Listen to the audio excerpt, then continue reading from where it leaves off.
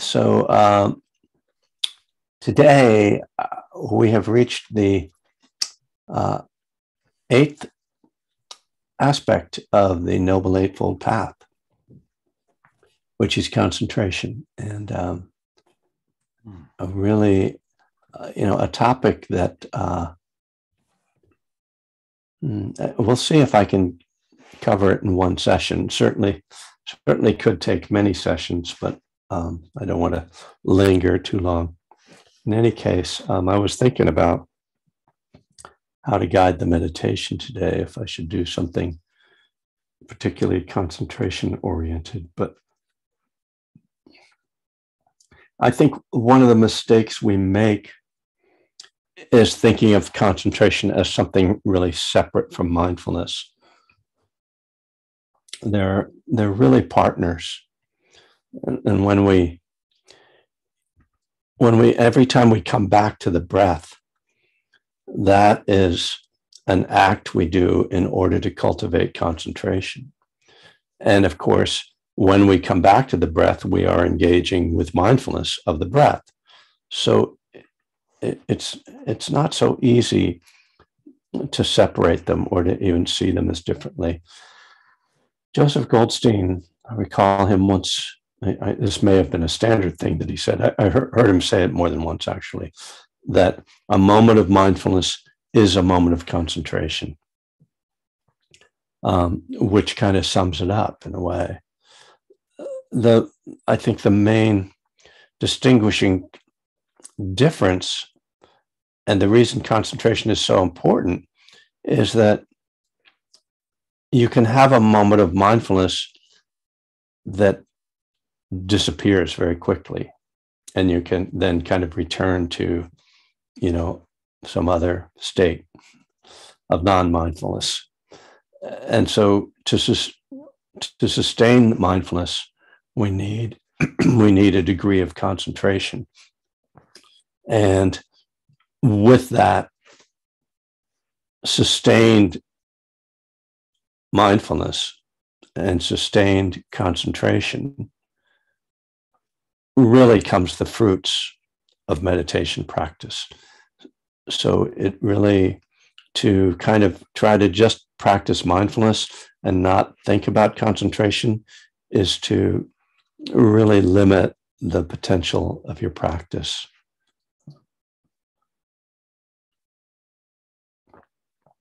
So I actually had the thought that my guided meditation today just should be silent, because in a way, that's, more supportive of concentration than anything. But you have hopefully lots of opportunities for silent meditation, and here I am with a job to do. So I'll give some guidance. And now I will sit back a little bit.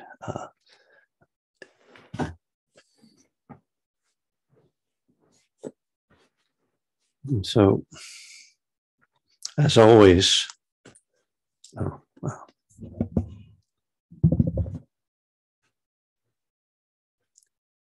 has my microphone been on? It shouldn't have been on. Wow. Okay. I'm sorry. I'm going to take a moment of technical. Interesting. Okay. Sorry for that interruption. All right. So just settling into your meditation posture. And the importance of posture first is with helping us to stay alert. So we want to be upright, if that's feasible for our bodies. And you can close your eyes or just lower your gaze so that your attention is less distracted by visual impressions. And just feeling your body at rest in stillness.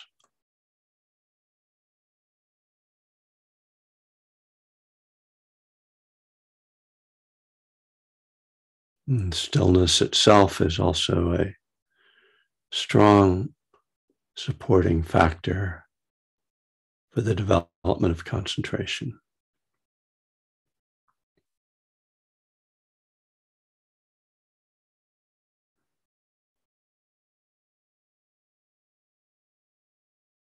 And feeling the body breathing,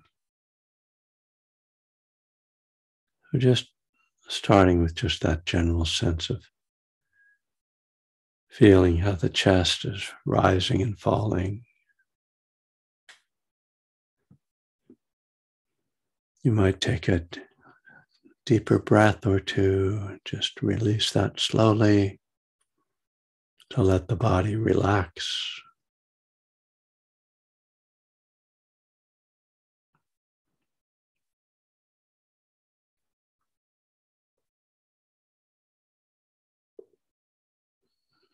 There's this quality of arriving. And often when we sit down to meditate and establish our posture and close our eyes, we become aware of how much motion there has been in our mind, in our body. So just arriving is a good beginning for our meditation.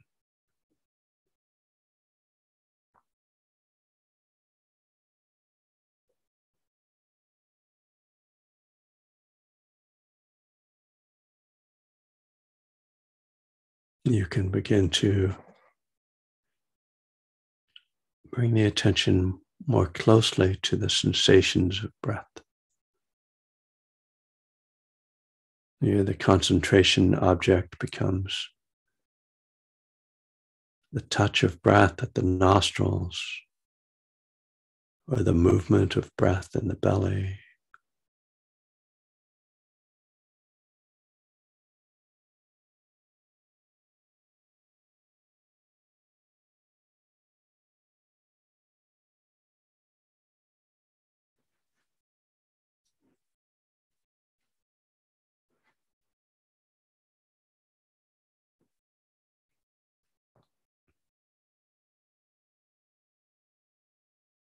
And if it's difficult to connect with the specific sensations of breath, then go back to the just more general feeling of the body breathing.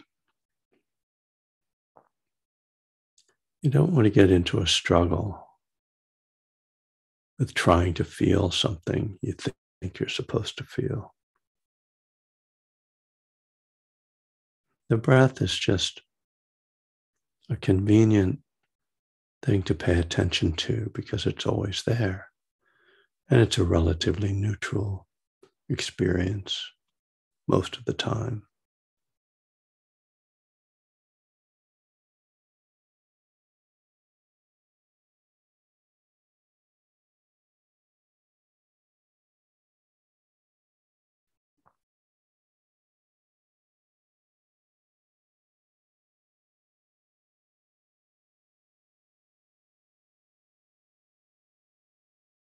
Other obstructions to paying attention to the breath include a very busy mind. Perhaps the thought stream is just very persistent right now.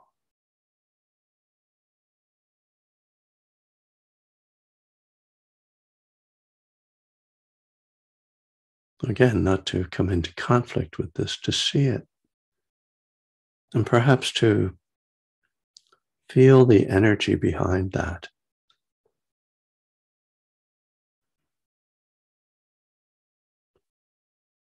That energy might be a kind of anxiety or a sense of the need to think. I need to worry about this. I need to figure this out. So we feel that sense of need or anxiety.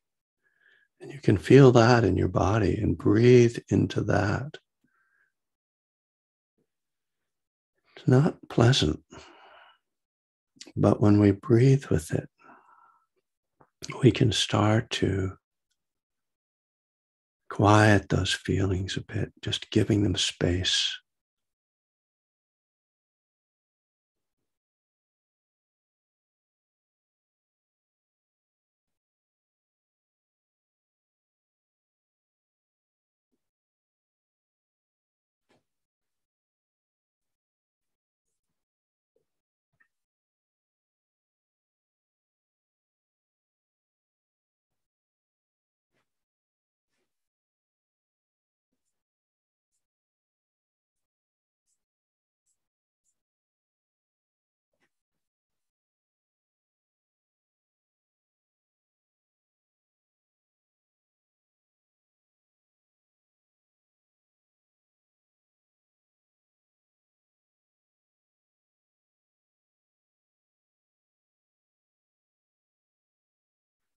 If you're able to connect with the sensations of breath, bring a really careful curiosity to those sensations. The whole experience of a breath.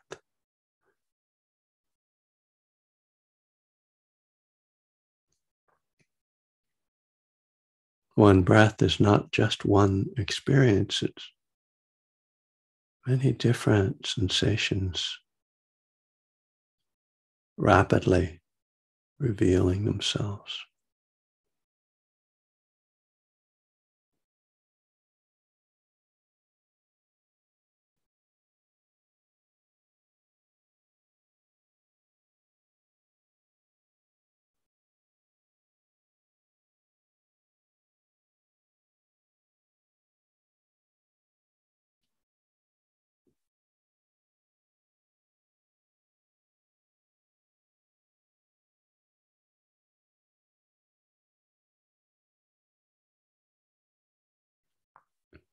Paying close attention naturally increases the concentration.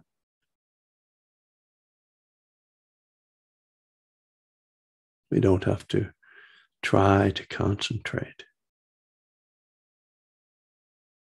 Just pay close attention.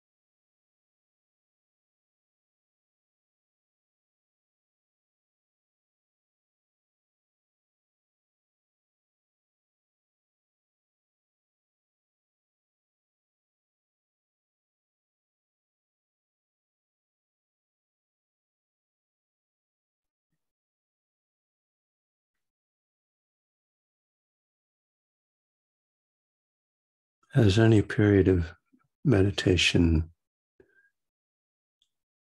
deepens or extends, the mind changes, the attention changes. Sometimes things get quieter. Sometimes things get busier. The mind rebels at the stillness or the quiet. The body gets restless. It's helpful not to have expectations or judgments about how your experience unfolds, but just stay with it. Try to keep mindfulness and an openness and acceptance and an interest in what's arising.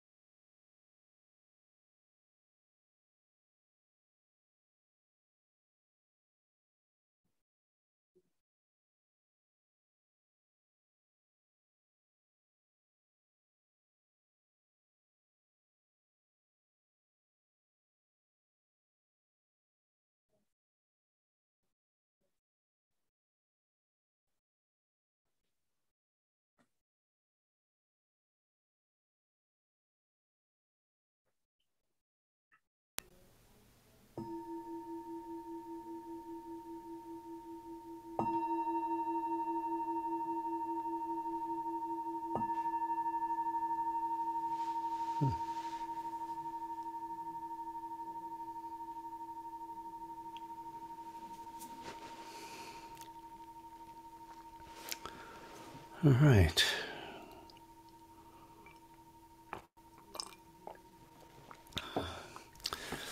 Well, greetings again. And for those who arrived during the meditation, welcome. So again, the topic for today is the eighth factor of the Eightfold Path, concentration. And as usual, we have a kind of a language problem because we're translating a word, samadhi, that doesn't have the same meaning in English. So I like the term calm abiding to describe what we're working with. Calm describes the internal experience, and abiding kind of creates this sense of just resting and kind of a sustained resting, with the ing gives it action, gives it movement. So calm abiding, that it's something that's sustained, that calmness that's sustained. So I wanted to talk first about the relationship of calm abiding or samadhi or concentration with in recovery, and to start by saying that the kind of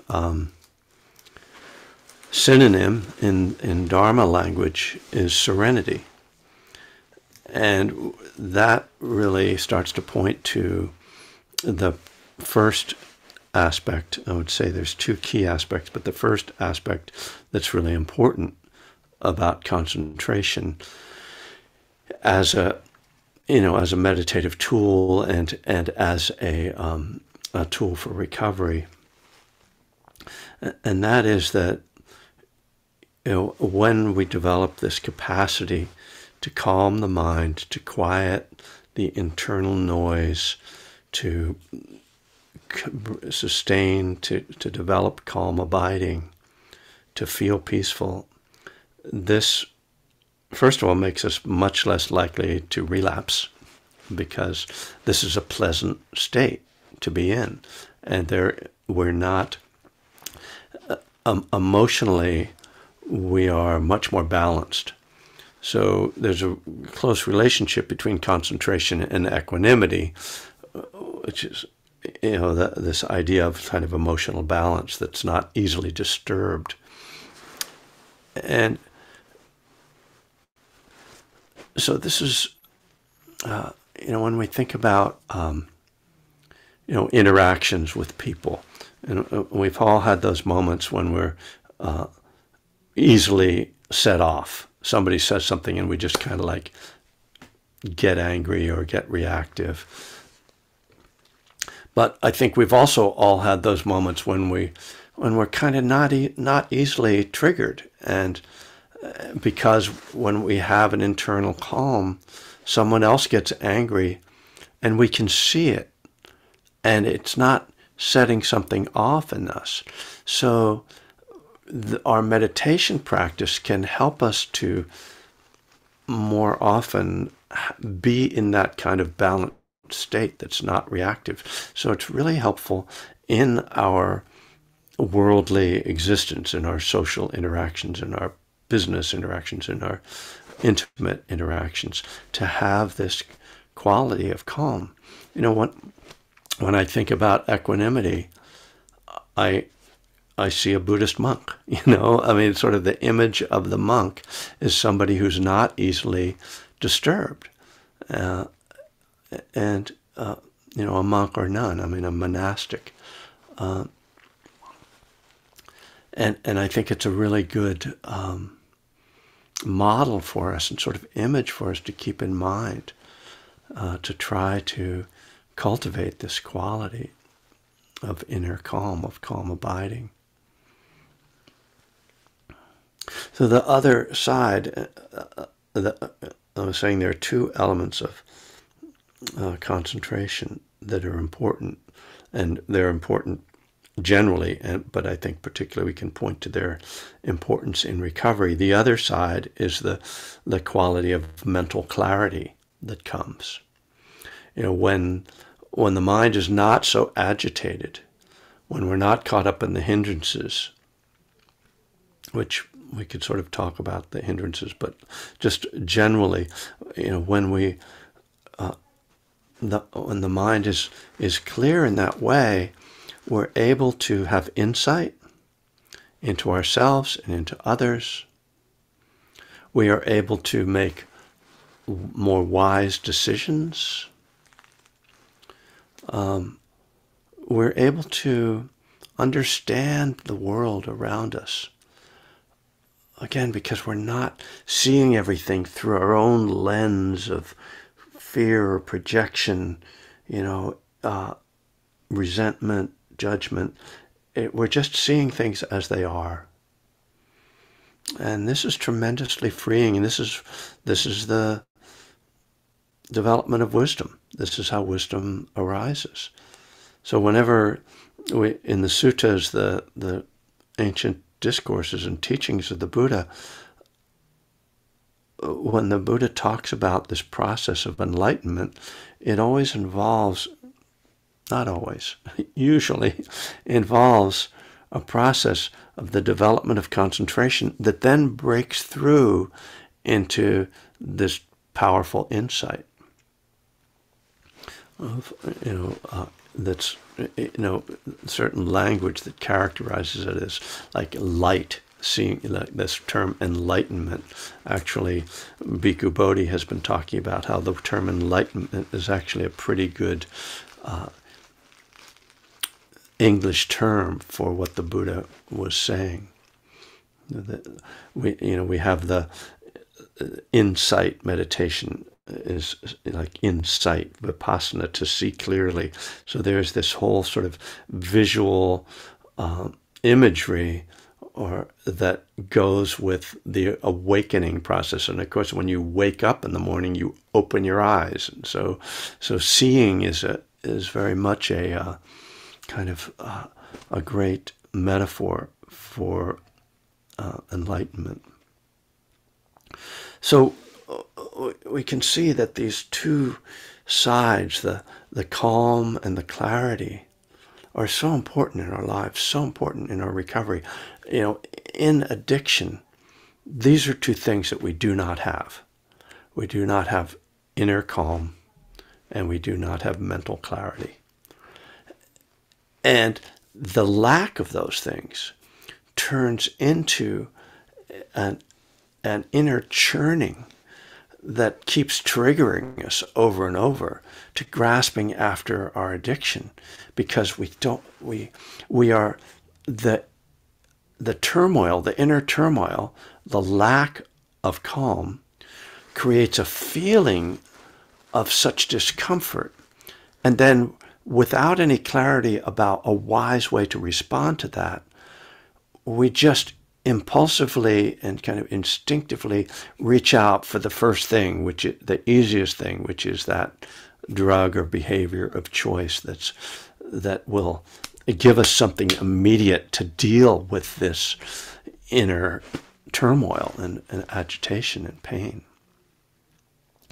So obviously, it's a lot of work to get from that place of turmoil and delusion, the lack of clarity. It's a lot of work to get from there to a place of calm and clarity. And a lot of that work has nothing to do with meditation, which is why I don't suggest that meditation alone is a recovery program. I think before you can even get to a place where you can meditate at all, you have to do other work. Step 1, step 2, step 3, the steps kind of. That's why meditation is in step 11. And that's not to say that you have to wait until you've, written your inventory and done your amends before you dare sit down and meditate. But it's just to say that, particularly if you have been in a real struggle with addiction. I mean, I know some people come into recovery where things are less tumultuous in their life, and they're kind of ready to change fairly quickly. But for someone who's really been struggling, it's going to take a while, just to get to a place where you can sit still. I've gone into treatment centers to teach meditation. I used to do that regularly. And I found that, there'd be maybe 10 or 12 people in the room, and 4 of them would fall asleep while I was meditating. 2 of them would leave. 2 or 3 of them would just sort of sit there with their eyes open or just looking around. And then there'd be like 2 or 3 that would be like into it, which seemed about right, and then after the meditation, those 2 or 3 who were into it would get in dialogue with me, and some of the others would be interested, but you just would see that people who are in rehab, who are obviously brand new to recovery, or at least to this time in recovery, because they're often returning folks, we're not ready. Most of them were not ready to step right into meditation. But when we are ready, it can really be a huge support, as we know. So I don't have to proselytize to this group about the value of meditation. But let me talk some more about samadhi and concentration. It's one of the most debated, actually, issues in Buddhism, is the question being how much concentration do you need in order to become enlightened? A big question historically in Buddhism. And there's this one system called jhanas. That's where if I'm going to give another talk on this, it might have to be on that. But I'll briefly say jhanas are meditative absorptions, and they are really altered states in which, when one is completely absorbed in jhanas, and I haven't had this experience. I've had some experience of jhanic experiences, but not to this level. But that when you're completely absorbed in them, you don't hear anything, and you're completely separated, kind of, from the external world. So absorbed, right? And so that's a really powerful one-pointedness. But there's also a very strong and much more, I think, in contemporary Western Buddhism, much stronger stream of a focus not on one-pointedness, but on open awareness, and a concentration, again, the wrong word, kind of a calm clarity that is taking in a broad range of experience simultaneously. Awareness of the body, noticing thoughts, hearing sounds, feeling emotions or feelings, and being present for this all as a kind of flow of experience. Very different from one-pointedness, from just holding your mind on the breath or holding your mind on a particular feeling or image.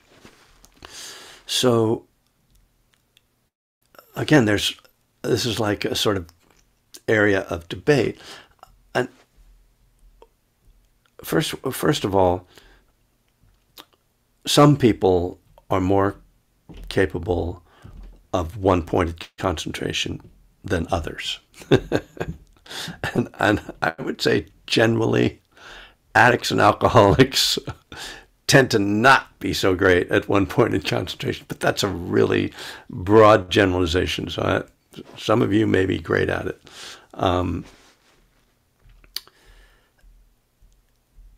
And so where it gets messy is our own projections. This is the thing that I think it's so important because I see it causing so much struggle in people around their meditation. The self-judgment about your own capacity to stay with the breath or to stay with a single object. And the self-judgment just creates another layer of agitation. So the sooner you can let go of that, the sooner you're actually going to get to a place of calm abiding. What it seems to take, and this is my formulation that's never been validated by any other teacher, so you should ask other teachers what they think. My formulation is that the keys to calm abiding and to concentration are stillness, silence, and time. If we are still and silent for an extended period of time, we will tend to develop calm abiding. Now, that's of course leaves out one key thing, which is the thing that you're concentrating on. But my experience is that that's not so important. It can be the breath, it can be sounds, it can be loving kindness, it can be a mantra. The object of concentration. Yes, you need an object of concentration, but what that isn't nearly as important as these three things: stillness, silence, and time. And where do we develop concentration? The people develop the most concentration typically on silent meditation retreats. And what are they doing on silent meditation retreats? They are sitting still in silence for long periods of time. And if many of you have been on retreats, and some of you have been on pretty long retreats, you know that there are these developmental phases of concentration that just happen. And that's not magic. It's causes and conditions that allow that to unfold. But what it does not require is for you to be this uniquely special spiritual person who has the capacity to concentrate. If you show up and do that work, I gotta say, I don't know if anybody can't attain calm abiding. Maybe, But people will come to me, well, I've got ADHD or whatever. I'm like, just go sit. Just go sit long enough, and you're going to break through. It took me a while. It took me 10 days. I went on a 5-day retreat, a 3-day retreat, and then a 22-day retreat. And it wasn't until the 22-day retreat, halfway through, that I got to this place. And the thing is, it's kind of like breaking through a membrane. Once your mind finds that place, it becomes more capable of finding it again, which is, makes sense. It's partly, the brain science of it, right? The neural pathways being established, but it's also just kind of being familiar with it. It's like a muscle, learning a particular, athletic movement.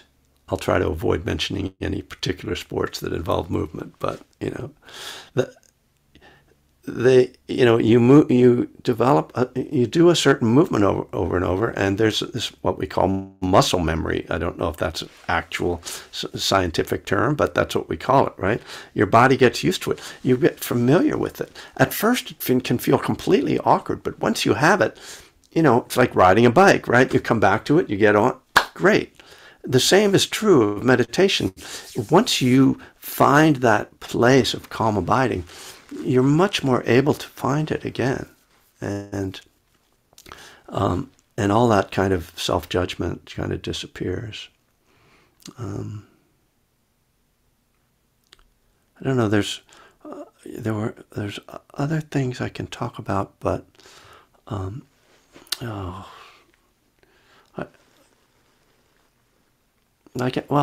will say I want to again kind of emphasize this idea of a kind of open awareness. So in your daily practice, you want to start to kind of establish your own meditative routine.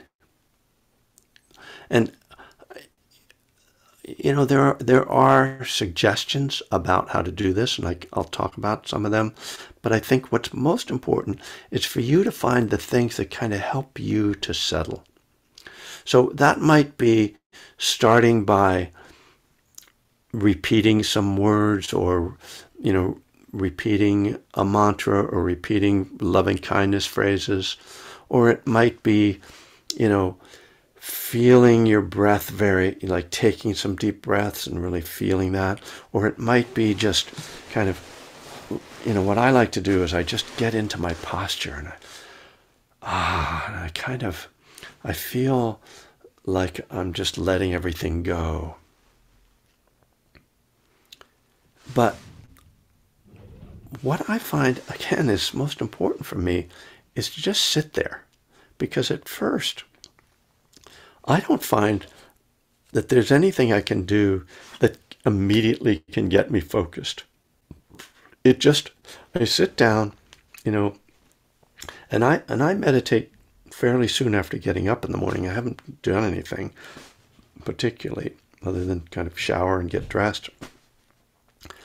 So it's not like there's a lot going on, but I sit down and there's this energy of the mind. And of course we know when we're asleep, we're still doing stuff in our mind. So it feels like I just have to let it settle. And it's a little like, you know, stirring up the water that's got dirt in the bottom, you know, and you stir it up, and then if you just leave it alone, the dirt settles. So I guess in this analogy, my thoughts are dirt, you know, which is kind of it. And the Buddha actually has a very similar analogy to this with the hindrances. But it's not so much that, and it's not that I don't do anything. I do try to feel the breath, and I do try to relax, and I do try to keep coming back to the breath, and, you know, I might smile. But it's mostly just that I sit there and kind of let the dirt settle, let the mud settle. And that clarity is there. That's the mysterious thing, too. You know, I will say, let me talk about the hindrances a little bit, and then I'll wrap up and open it up. That the hindrances, desire and aversion, sleepiness, restlessness, doubt, they are what block the development of calm, abiding concentration. And when they are removed, what's there is this calm and clarity, which implies, and this is sort of the idea behind Buddha, that everyone has Buddha nature, that when we just remove the hindrances, the blockages, the calm and the clarity are already there. We're not like trying to find them and dig them up and where is it and how do I make it come? It's actually there. So it's very much in kind of harmony with the principle, like Buddhist, like the main concept of Buddhism, which is let go. If I were going to sum up Buddhism in 2 words, it would be let go. And so what we're saying is let go, or allow to pass, to quiet the things that get in the way. Let go of craving. Let go of dullness. Let go of restlessness. And it's all there. You don't have to cultivate it. You don't have to do anything special to bring it about. So that's enough for now, and I will open it up to see if there are any questions or comments.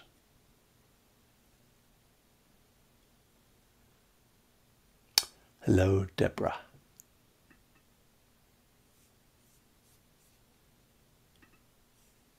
You need to unmute. I did it for you Thank you. You're so with kind. my Um, Zoom powers. uh, Two comments. One is practice, both in mindfulness and in meditation, is cumulative. So Right.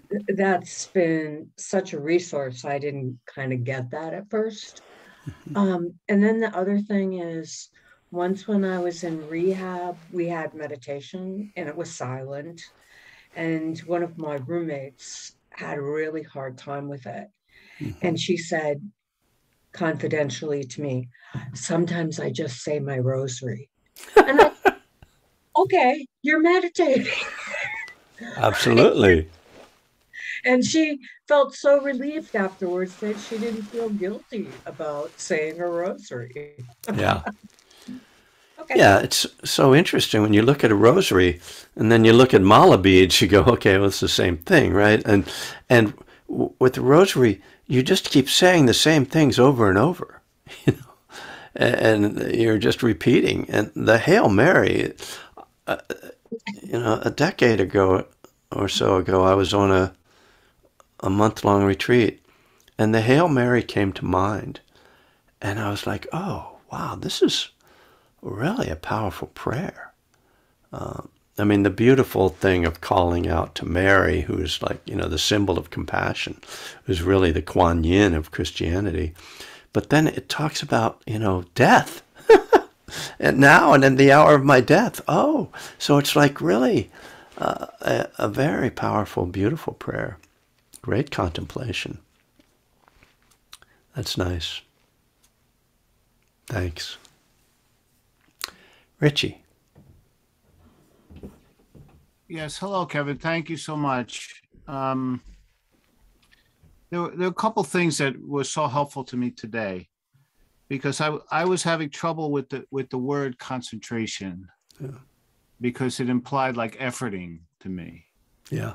No, Yeah. and so I came up with calm, stable awareness, Mm-hmm. from my background, because we talk about that. And I have the same thing with intention, where I realize that most people, when they talk about it, they mean like, and I may be all wrong with this, but my limited understanding, the motivation, Uh-huh. or then, I intend for my breath to stay here, or I intend for my, no, it's not that. It's so anyway, finding out what my teacher means by a certain word to me is really critical, and I got a lot of that today. I was so glad to hear you talk about early sobriety and things, because I've been to Buddhist recovery meetings of late, quite a few, and there are times when like a guy's still got the shakes, Yeah. and I'm like, man, you got to get in somebody's pocket, and this, and you can't duck the first step by you know what I mean, by deciding, oh, I'm going to do this, I'm going to meditate and I'm going to fix myself. Yeah. So it's really good to hear that stuff.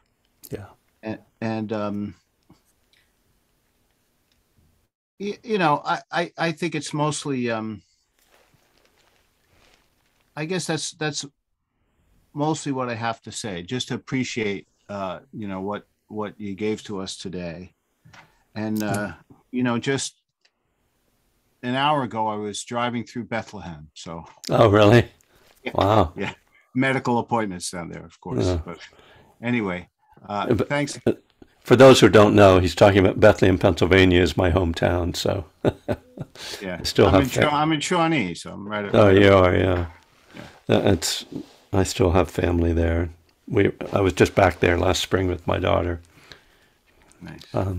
Thanks, Richie. And I don't talk very much about early recovery, and partly it is because of that fact that what I'm offering, I don't feel is a rehab. Yeah. I'm offering something for someone who's already got some grounding in recovery. On our retreats. Speaking of which, we are planning a retreat in May 15th to the 20th. So save the date. We'll be putting out the specifics in the next couple weeks. But if you're interested, and it'll be in Northern California as usual, our safe space. But also our convenient place. But you're not going to go on a retreat like that if you're 1 week, sober. It's not recommended. We actually sort of ask people to have a certain amount of recovery. It sort of varies. Certainly at least 30 days, but it's much better if it's like 6 months to a year. Anyway, Angela, hello. Hello. Figure out how to Your volume's a little low. Oh, That's better. can you hear me better now? Okay. I have these headphones on. So, it's hard to know how loud I'm talking. Thank you for class today. It was really helpful. A lot of emotion was coming up in meditation, and it was interesting just how you were saying things can come up and the mind changes. And but yeah, being able to sit with that is really helpful. The sadness or the worry or whatever it is very helpful. And yeah, I've been starting to read Sayadaw U Tejaniya's book, When Awareness Becomes Natural. And he is talking about the same thing that you were just talking about, how it's already there, the concentration. And so I just thought I'd offer a few things too, because I was thinking about how my sponsor, she often says, just notice. Just notice whenever we're talking about anything. And I come back a lot, how powerful just to notice side. When I talk about this, I like to recognize and notice, and because concentration and focus can seem like efforting, like what Richard. So yeah, I told my sponsor that when we met on Sunday that I'm reading the book, and saying notes is just a nicer, because I tend to be hard on myself. And so everything that you said I related to today, and to just try to be easier on myself. I mean, even reading this book, I'm like, the story of how, I'm not understanding it, I need to go back and read this. It's so interesting to watch my mind and to just notice. So anyway, I just wanted to offer that little saying, but also equanimity and the serenity prayer. I attended a day long with James Baraz on equanimity, and he brought up the serenity prayer. So just that, and stealing my material.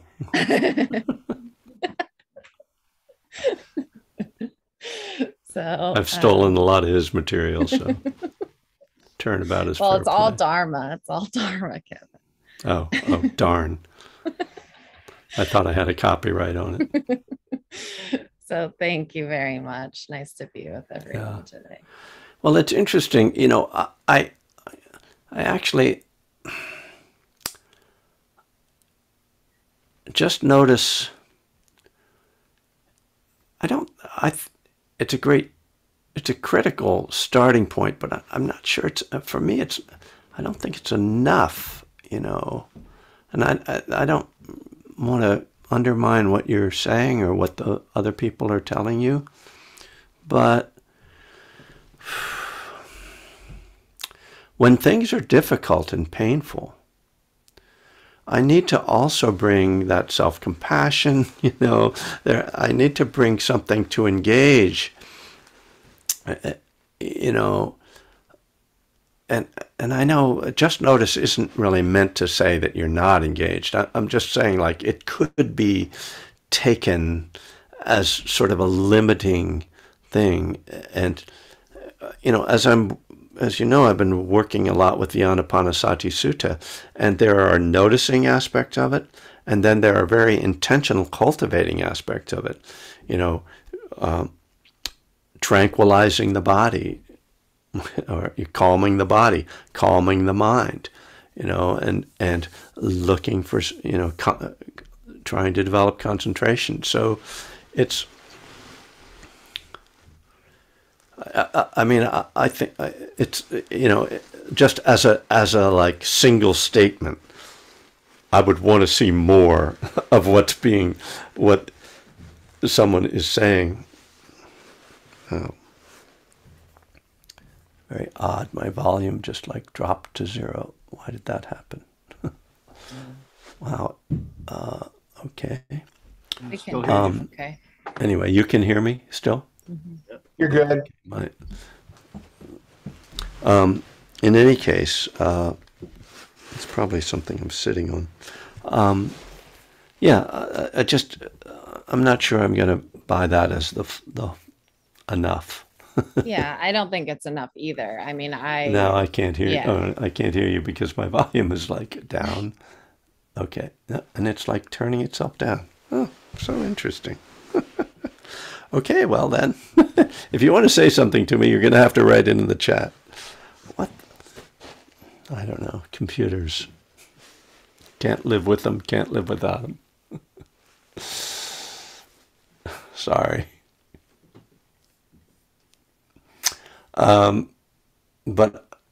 So that means I can't. I'm turning the volume up, and then it's just turning itself down. Wow, that's impressive.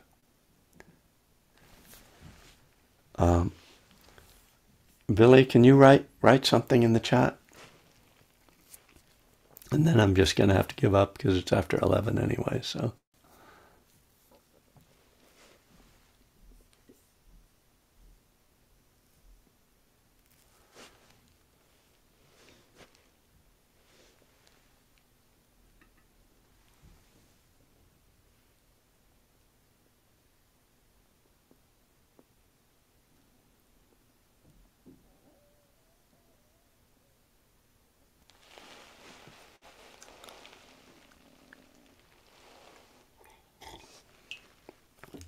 I apologize for this. My IT department has been falling down on the job lately. Very strange things have been happening. There we go. Page 256 of my workbook, or of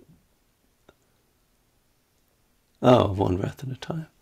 Oh, wonder what it says.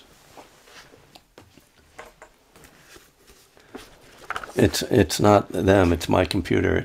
It's telling me that my volume is off, and then when I turn it back up, it just turns itself back down. So darn it. I can hear you. 256. Oh, yeah. Oh, right. I was talking about that a while ago, about enlightenment. Yeah. So yeah, I'm gonna not address that right now because it's sort of another story.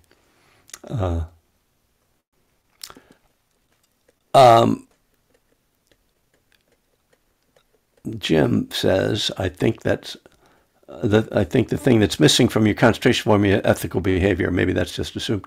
That's a really good point. I don't think that. I don't think we should ever assume ethical behavior. Absolutely, Jim. Thank you for that reminder.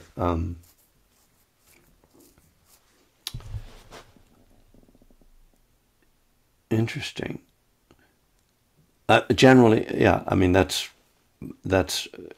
part of the formula for sure, and it's always part of the formula in terms of how the Buddha teaches it. So thank you for that reminder. So I am going to say adieu and say thank you all for coming, and I will be around on Friday evening. And just to let you know that my website got updated with all of the classes that have been recorded up to just a couple days ago. So if you missed something, you want to listen to something again, they're on audio and on video. So enjoy those. And certainly if you want to offer some dana, that's always appreciated. I'm going to be doubling the price of the class, by the way. So it's since it's nothing, the class doesn't cost anything. That'll be 2 times nothing. Inflation. All right, you guys, be well. That's the best humor I could come up with for a Tuesday morning.